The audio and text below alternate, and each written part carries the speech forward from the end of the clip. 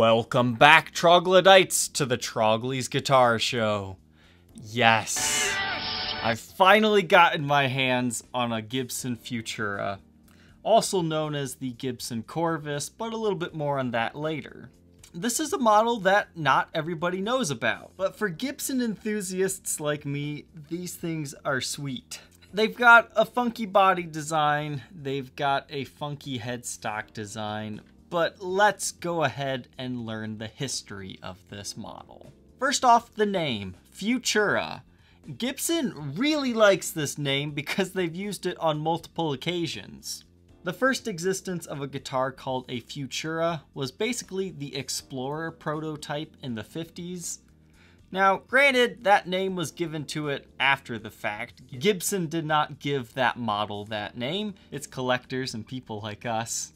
And then in 2014, there was a Les Paul and SG Futura, which I have done a review on both. One of them smelled terribly like marijuana, and the other one had a crazily flamed neck. But those are a P90 neck and a humbucker bridge combination guitar. And then there's this one from the 80s. But to fully understand why the Futuras sell for as much as they do, as well as why these are special, we need to learn about the base model, the Corvus. The Corvus and Futura models were introduced in 1982 and only lasted 2 years because, well, let's face it, these things didn't sell well, for obvious reasons. These were a budget line of guitars that were introduced alongside the Invader and Challenger. Now those two models, personally, they don't do anything for me. I've never pined after owning one, but the Corvus has always had a special place in my heart because it's just such an ugly duckling. The Corvus model had 3 different lineups. There was the Corvus 1, Corvus 2, as well as the Corvus 3. The Corvus 1 has a single bridge humbucker and a master volume and master tone. The Corvus 2 is basically the same thing except for you now have 2 humbuckers and a 3-way toggle switch. The Corvus 3 is where things get interesting though. You get 3 single coiled pickups with a 5-way blade switch. So essentially that's 2 very different sounding guitars because, well, one just has one more humbucker than the other. But what all of those models had in common is they had Corvus on the truss rod cover, a single ply black pickguard, an intonatable wrap tailpiece, chrome hardware, a bolt-on maple neck with a rosewood fretboard, and with an alder body. Their output jacks were also located on the front side of the guitar. So now let's talk about this beautiful model. This is the upgraded version. This is the highest end Corvus. It's so high end, they changed the name to Futura. But these are special because they have a tune-o-matic bridge and tailpiece, so you don't just have the wrap tail. They have gold hardware. The output jack is not on the front. I love this. It is on the side. The pickguard itself, instead of being single ply black, is actually 5-ply in a black and white pattern, so it makes it look even more high-end there. Your body has been upgraded to maple, and you get an ebony fretboard. And the biggest thing for these, this isn't just a set neck, this is neck-through construction. And that is huge for on a Gibson guitar. And personally for me, that's why I've always wanted a Futura, because, you know, bolt-on necks for Gibson usually means it's of cheaper quality. It doesn't mean it's bad. I mean, I love the S1 and like the Marauder series and their bolt-ons, but I've always wanted one of these Futuras. But why this freaky design? This guitar was designed by a guy named Chuck Burge. He was part of Gibson's research and development. Essentially, what he was doing here is headless guitars were very popular. So he decided that he would do this interesting V shape here in order to install tuners down here to have the first headless Gibson. Bruce Boland, the head of research and development, approved the design, and they built a prototype of this guitar that was headless. Now keep in mind, research and development was still in Kalamazoo at this point in time. So when they sent that prototype down to the marketing team, it was like, hey, you want to help us market this guitar? We'll make it really successful and popular. They saw the headless design and said, no, it needs a head. So they made them put this headstock on it. Now you can call this headstock what you will. Mr. Bolin liked to call it the Limp Richard headstock, to put it nicely. The research and development team hated the end result, because now you're just left with this funky design for no reason. And just in case you don't understand what I mean by a headless guitar, it's basically what Steinberger was doing, where your guitar would look like this. There would literally not be a headstock, and your tuners would be built in within the body. Can you imagine this guitar headless though? It would look something like this. Had the marketing team not completely have destroyed this design, I think the Futura and Corvus models would have a completely different place in history. But let's talk about the name Corvus real quick. That's actually Latin for crow. Basically what this design is supposed to look like is you've got your bird mouth right here, tweet tweet, and then you've got the feathers right here. It's basically flying like this. Whoosh, whoosh. So there was a method behind their madness here, and personally I think Corvus sounds cool. The Futuras clearly are the most collectible out of all of them because, well, they have more desirable traits. But I would also say these are the easiest ones to collect. There might not be as many of them out there. However, there are only 3 finishes available. You have ebony, ultraviolet, which is kind of a purple color, and pearl white. This is one of those pearl white ones. It just looks like an aged white, but if you get up really close, you can see a very faint sparkle. You can see this mint condition pearl white custom I used to have here. But, I mean, if you take this pickguard off, you can see clear as day that this used to be a lot brighter in color and not yellow. Something else you can see that's interesting when you have the pickguard off is this is a huge swimming pool route. So if you wanted to throw a new pickguard on here and do like triple humbuckers, you could. Or if you want to get really crazy, like 5 single coils. But the Corvus models were offered in so many different finishes. The base color for all of them was silver. Any other color was about $50 more, and that went up increasingly as you can see here on this chart. So altogether, there's 7 different finishes on the Corvus 1 through 3.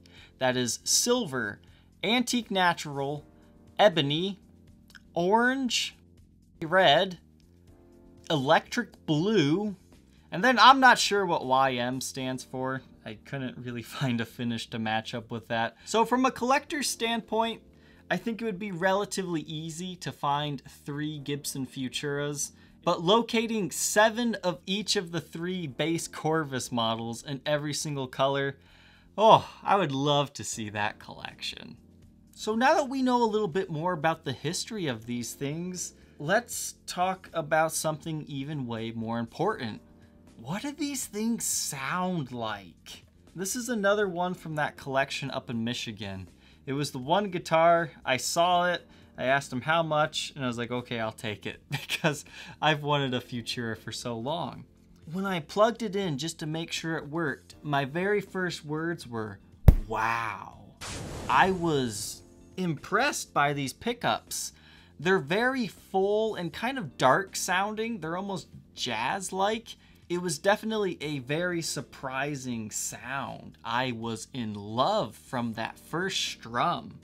Now, when I got it home to my own setup, and I could do my own harsh leads and whatnot, in my opinion, even though this is a high output bridge pickup, I felt like it could just use a little bit more bite to it. I can see why somebody would replace the bridge pickup in this. But the neck pickup I thought was nice, creamy, smooth. It's exactly what it's supposed to be. Now these have the Tim Shaw markings on the back, but from the sources online and just judging by how they sound, they have to be a Bill Lawrence design. They've been sealed with the tarback epoxy coating, so that's usually a Lawrence design type thing. So it sounds pretty good, but how does it feel, this body shape? Sitting, I absolutely love this guitar. It weighs about 7 pounds. It kind of reminds me of a Flying V, except for it'll actually sit on your leg nicely. And it's really comfortable to play while you're sitting. I enjoyed this guitar. So I was really pumped to strap this thing up and just wail on it because I was having a great time. But I found when I put it on a strap and played it like I would in a live situation, I hate this guitar. It is so uncomfortable. So let me explain myself here. You've got the posi lock strap buttons. You've got one right here and you've got one right here.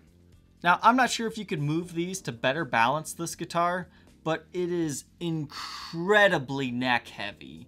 I'm talking as soon as you let go of that neck, it does this. It wants to rest horizontally, which is not a very good way to play. So I found myself constantly having to have that extra weight on my fretting hand, which made it a little bit hard to play. And also in doing that, all of the weight on this guitar would rest right here. And despite this thing only being 7 pounds, it felt like a 14-pound monster, and it was hurting my shoulder. So I hate to say it, but these are not good guitars to play live. They are awesome when you're sitting, but as far as standing with this thing, there's a reason why the guy in the advertisement is standing like this. It's because that's the only way to do it, I found. So if you play it like you're doing a super solo and you rest it against your body like this, or your leg in this case, then your strap does the work for you, and you can actually just focus on shredding this thing. It's awesome for that. You can get some really fast picking speed. But unless you want to be doing this all night long for playing, you'll just look kind of goofy.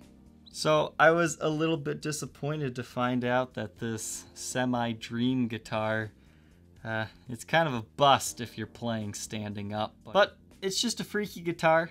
I still like these things. I wouldn't mind documenting the other colors, and I definitely need to get my hands on a Corvus now. Preferably one of the Corvus 3 models, because I feel like I already know what the humbuckers will sound like. It's time to see what those single coils are like. So now that we know a little bit more about this guitar, let's go ahead and hear how it sounds.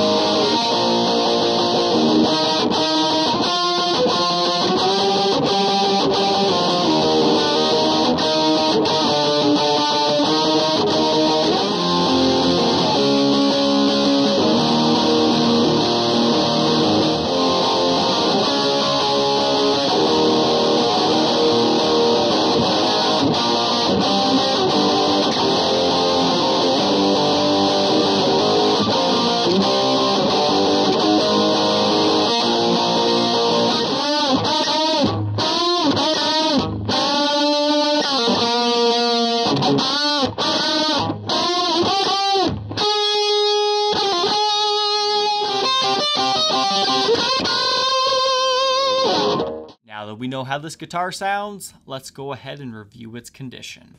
Out of all the Futuras I've seen, I would rate this one as pretty darn good, but it's not necessarily what I would consider a collector's grade example. But there are very limited Futuras out there, so maybe collectors aren't as picky on these.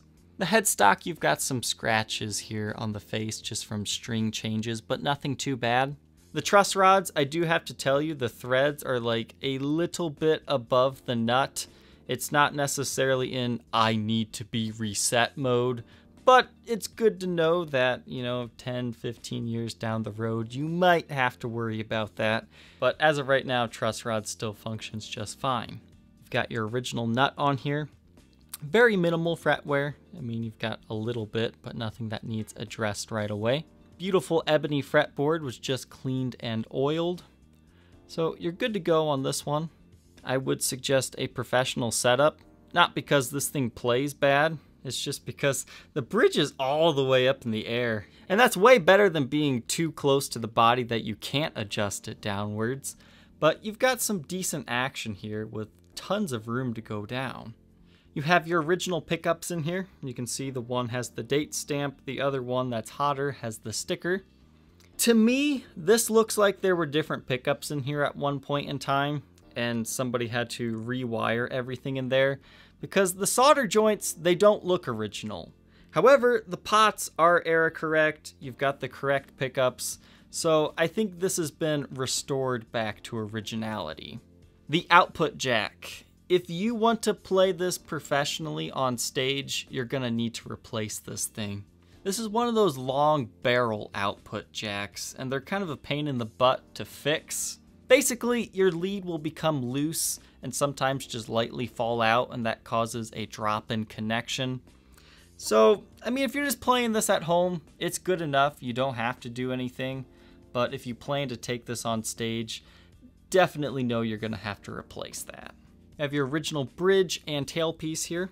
And the condition here, it's an okay shape. You can see you've got a scratch right there. There's quite a few small dings that break the finish, like there's the first one right here. For being a pearl white example though, it does not have a lot of finish checking. I mean, obviously there is some like in this area right there, but usually these semi-metallic finishes, they'll be all over the guitar, especially the alder bodied Corvuses. But you can see you've got some light nicks and dings on the top. Most of the front of the body is covered by this pick guard, so you don't see too much of the wear, but you've definitely got nicks and dings. It's not a mint condition collectible. You don't have to be scared to play it either. Back of the headstock, our serial number is 81783530. You can see you've got a ding at the top of the headstock here, as well as some light edge wear in general, because let's face it, these things are kind of like Explorers. You're gonna ding them against things.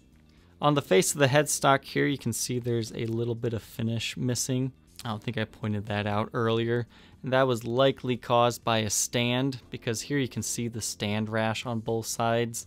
It's kind of more golden in color. There is a very small finish check line right there. It's not a break, crack, or repair though. The neck does have a few lines of like smudging and whatnot. I tried to clean those off the best I could, but they're still kind of there. And it looks like you've got some more stand rash right here.